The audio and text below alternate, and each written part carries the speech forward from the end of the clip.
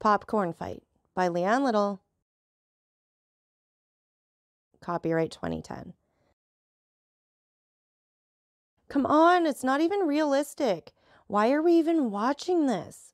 Greg complained yet again. It was driving Nancy insane. He hadn't shut up for the entire movie so far, and there was only minutes left.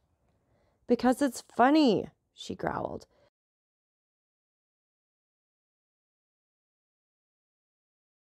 The only reason the killer ninja zombies is funny is because we know how the drooling, slow, and stupid zombie stereotype came around. It was just a joke. Why do we have to keep watching these awful movies? He reached across the couch and snatched a few kernels of popcorn from her bowl. Hey, you said you didn't want any. Go get your own. Greg sat back on the couch and pouted. There's hardly any time left anyway. There's no point. Nancy ground her teeth nearly into dust with irritation.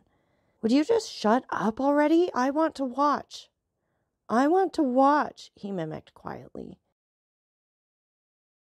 Another moment went by and he reached over and grabbed an entire handful of her popcorn, more than half of what had been left over. After an hour and a half of this, Nancy was driven to the very edge of irritation and she snapped. She latched onto his arm and twisted and pulled as hard as she could. It didn't take much for the arm to come free of its socket with a loud pop, and Greg shrieking theatrically the entire time. She turned the arm around so she was holding it by the shoulder and swung it like a bat, hitting Greg right across the face with his own hand. That hurt, he yelled loudly. Why did you have to go and do that for? Nancy glared angrily. Shut up, put it back on, and let me finish the movie. Greg stood up and set about trying to reattach his severed arm.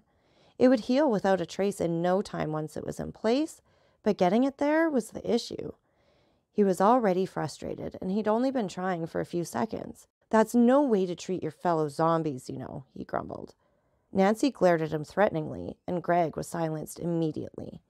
He valued having his other arm firmly attached. Nancy smiled and turned her attention to the movie, but it was just barely too late.